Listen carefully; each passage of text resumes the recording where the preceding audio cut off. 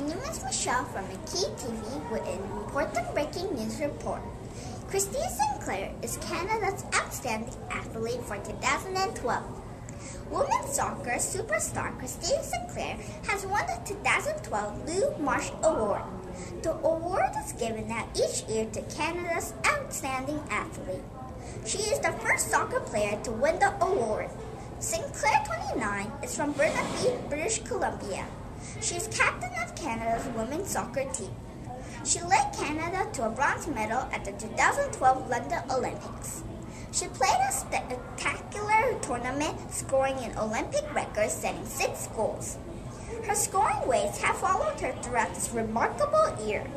She ended up with a national record, 23 goals in 22 games at the international A level of soccer. The previous record was 60 goals in a year. That was set in 2007, also by Sinclair. She has been nominated for the title of FIFA, Federation International de Football Association, or in English, the International Federation of Association Football World Player of the Year 6 times. She has been named Canadian Soccer's Player of the Year 8 times. Other Canadian athletes who are on the ballot including cyclist Ryder Hesjedal, whose victory in the Giro d'Italia race made him the first Canadian to win one of the cycling's Grand Tours, trampolinist Rosie McGlennon, the only Canadian to win gold at the London Olympics, speed skater Christine Nesbitt, who won the 1,000 and 1,500 meter World Championships, Calgary Stampeder running back John Cornish, the CFL's most outstanding Canadian in 2012, and figure skating Patrick Chan. Chan won the Lou Marsh Award last year. A group of national sports editors, reporters, and broadcasters vote on who should win the honor of being named Canada's top athlete.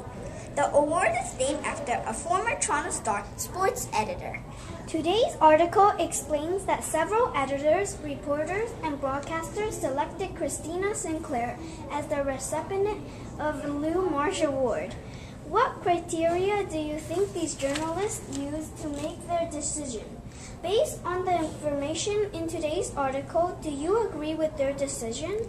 I think the criteria which the journalists used to make their decision was good leadership, sportsmanship, and the outstanding achievements. Christine Sinclair broke the Olympic and the national records.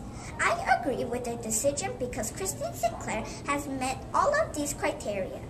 Thank you for watching. This has been McKee TV News Report.